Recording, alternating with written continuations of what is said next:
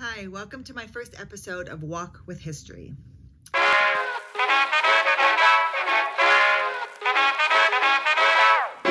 Now, when I was a baby, Mama named me after the great Civil War hero, General Nathan Bedford Forrest. Who is Nathan Bedford Forrest? Why does he matter? Why is there a statue to him in the middle of Memphis? Hey, Nathan Bedford Forrest was a Confederate general in the Civil War. As you can see, the horse has both feet down, which means he survived the Civil War. Usually if a horse has one foot up, it means he was injured, both feet up means he died. So both feet are down, which means he survived the Civil War.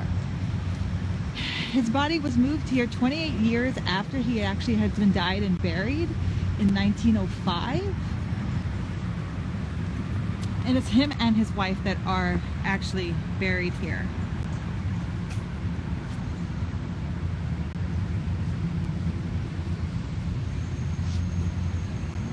In 1904, elected by his countrymen in honor of his military genius of Lieutenant General Nathan Bedford Forrest, Confederate States Army, 1861-1865. And that is when he was that's when the Civil War ended, of course. So he was born before the war, Bedford City, Tennessee. That is not too far from here, actually. He was the eldest of 12, and at 17, he became head of his family. He had a twin sister named Fanny, he also had a daughter named Fanny who died at 5 years of age, and she is not buried here with him. He later went on to come down here to the Delta region of Memphis, Tennessee, and start a plantation. And he was also a slave trader. By the time the Civil War had started, he was a millionaire. He's probably one of the richest men in the South. And he joined as a private, so he actually enlisted. Quickly, they learned how much money he had, they learned who he was, they made him a lieutenant colonel, they gave him the 3rd Tennessee Cavalry, and he actually had no formal military training at all. They do say that he was physically imposing. He's 6'2", over 200 pounds, in a time when men in the Civil War were about 5'8", 140 pounds. He made a name for himself in the Civil War, no doubt. He was a good fighter. I require able-bodied men with good horse and gun. I wish none but those who desire to be actively engaged. Come on, boys. He met General Grant at Fort Donelson. He broke out of a siege with 4,000 men against General Grant, so there's no doubt. I mean, he was a force to be reckoned with. He led General Grant on a wild goose chase in Tennessee, never staying long enough where anybody could find him.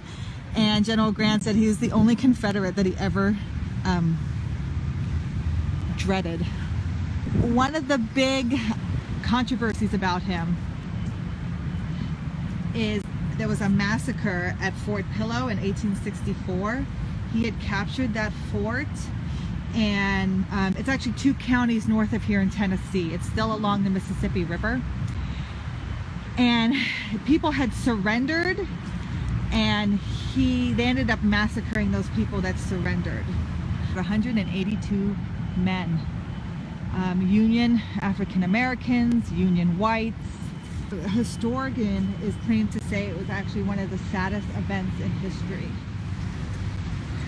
Nathan Bedford Forrest continued to fight with the Confederacy until Lee surrendered. He came back to the Memphis area, joined the railroad. The Memphis Railroad hired him, but he wasn't very good at it, didn't succeed, it went bankrupt. And in his final days, he actually he worked on a prison work farm on President's Island.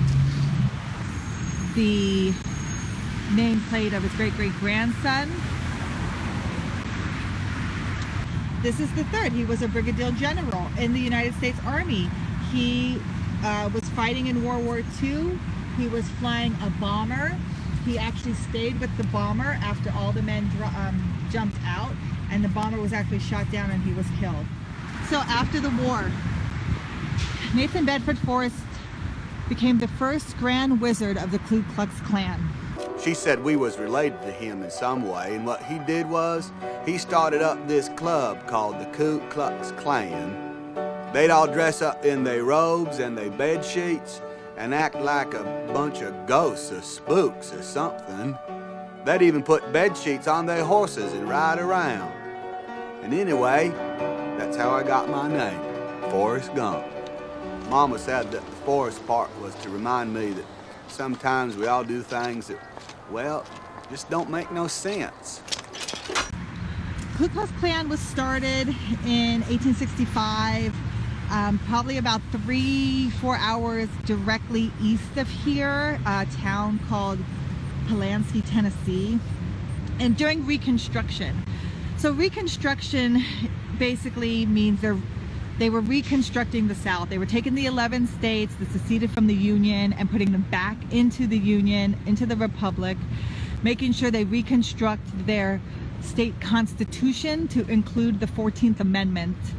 And people were coming down from the North with money and, of course, other ideas to reconstruct the South. They called those people carpetbaggers because they didn't have real luggage. They just threw everything into a carpet bag because it was easy to pack, like a duffel bag. And so there was a pushback. They didn't want these people down here. The Ku Klux Klan, in theory, was supposed to be started to push back from the Reconstruction. But from the get-go, it was violent. They wanted to, from the get-go, they wanted to maintain the white supremacy. That was the social situation that was in the South before the Civil War. He was the first Grand Wizard of it, and he was actually Grand Wizard from 1867 to 1869. And he claimed they did it to scare black voters because black voters were voting Republican at the time. That's Abraham Lincoln was Republican, and his predecessors were Republican. But that's another reason why they want him removed from here. 1875, I'm sorry, they claim his attitude changed. He actually gave a speech to a group of African American Southerners to advocate racial reconciliation. It was the last public appearance that he made before he died. It was a friendly speech. He was offered flowers by an African American woman, and he stated he accepted them as a memento of reconciliation between the races. That was the last time he appeared in public. That's something he had stated. It was a lot about bringing the races together. It was published. He died in 1877 of complications of diabetes. And that is about all I know. So again, this is Nathan Bedford Forrest. This is the Nathan Bedford Forrest Park at 800 Union Avenue. This is my first walk with history. I am Jennifer Benny, signing off. So after Nathan Bedford Forrest dies in 1877, his wife dies in 1893. They're both buried at Elmwood Cemetery beside their daughter, who has died at 6 years old from scarlet fever. It's in 1904 that his body and his wife's body are exhumed and reinterred at the park underneath the Nathan Bedford Forrest statue. Now, they leave Frances, the daughter, behind in the cemetery and just move him and his wife. There's been a lot of change, and the statue has been removed, and the bodies are going to be removed. And they're not going back to Elmwood Cemetery. They're actually going to Columbia, Tennessee. And there is a house there in Columbia, Tennessee that belongs to the Sons of the Confederacy, and it's called Elm Springs. And they will be reinterred at Elm Springs. And I think the statue, which is also now in the possession of the Sons of the Confederacy, will be re-erected at Elm Springs. What is at the Health Sciences Park now, where I did the original video? You can see pictures. I will cut a picture into so you can see there's fencing around the pedestal, the stone pedestal, and I think there's Black Lives Matter painting around the fencing. And I think as soon as the bodies are exhumed, they can make the park into something that would be more